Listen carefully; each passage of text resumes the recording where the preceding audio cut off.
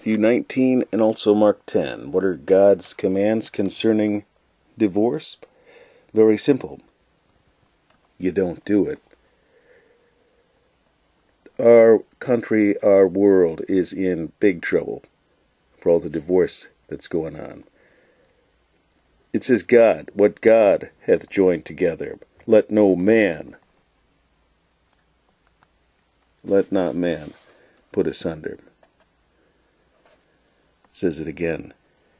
What therefore God hath joined together, let not man put asunder. You're breaking something that God did and what you vowed to keep.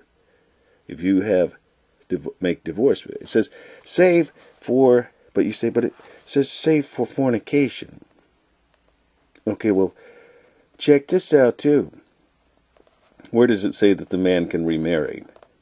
Okay, you put away a wife because of fornication. And then maybe the woman says, well, what about if the man fornicates? Well, I guess, yeah, you put him away, but you don't remarry. See, that's the thing too. Where does it say in either one of these passages that you can remarry? It doesn't. It doesn't say. In fact, it says, whosoever shall put away his wife, except to be for fornication, and shall marry another, committeth adultery. So you remarry, you commit adultery. You're committing adultery by remarrying. But then it says, whosoever shall put away his wife, except to be for fornication, and shall marry another. Okay, so actually, I don't know. Is it saying that if there was fornication involved, that they're allowed to remarry in that situation? But then it says, whoso marrieth her that is put away doth commit adultery. Okay, so obviously the only way that you can put away a spouse is if they commit adultery. But then somebody else comes along and marries that one who was put away, because that's a lifetime thing. Because that was the vow that was made too. So it's like it's pretty heavy duty death sentence on marriage. You just ain't going to be able to get married again. You fornicate, you get put away by your spouse. You want to go marry somebody else, you're now a whore.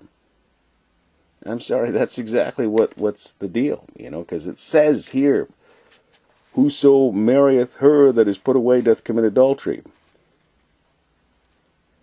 Now, once again, it might be a leap, to switch the gender thing, but because it doesn't have it both ways here. But anyway, it's a touchy subject, and the world has just ran with what they think or whatever. There's just no concern for the most part, and might be stepping on some toes mentioning this, but so be it. It's God's word.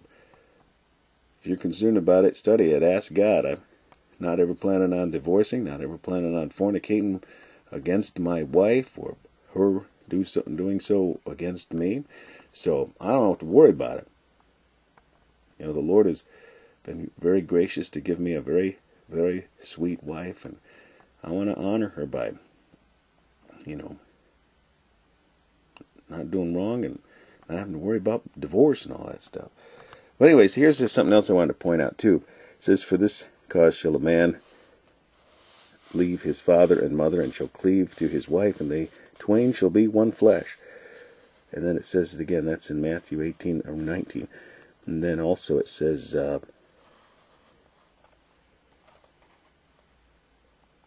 for this cause a man shall leave his father and his mother, and cleave to his wife, and they twain shall be one flesh. So then they are no more twain, but one flesh. And God puts them together in that way. That's the way it's meant to be. And, that's how it works. And you're not supposed to rend that joining.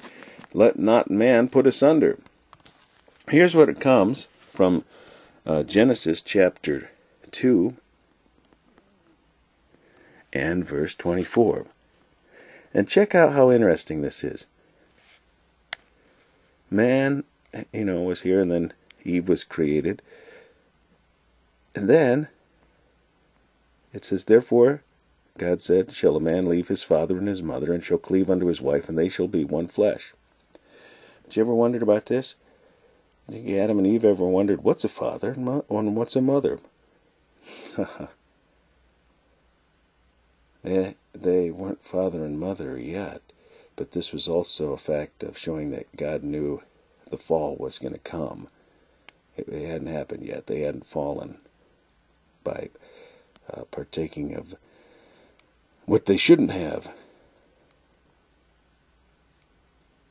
But he knew that that was going to be the case, and that's how the deal was going to be from that point on. After the fall, the man would leave his father and his mother, shall cleave unto his wife, and then the circle of life continues.